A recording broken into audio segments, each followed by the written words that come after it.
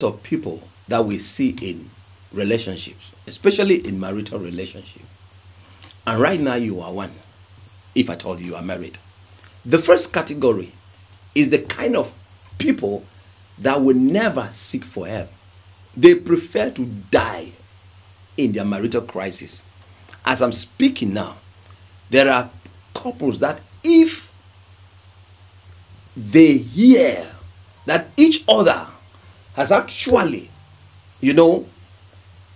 exposed their marital weakness to any couple or any counselor, they will be very angry because they prefer to die than to seek help.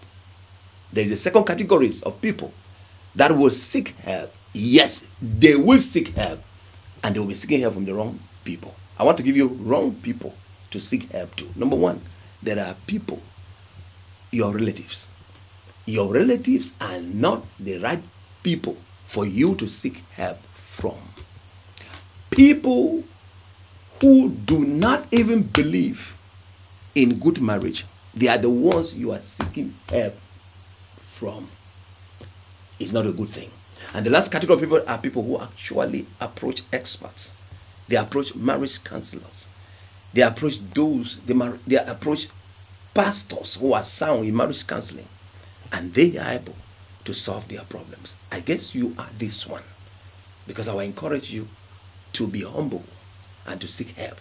If not, one day your marriage will destroy you. Thank you.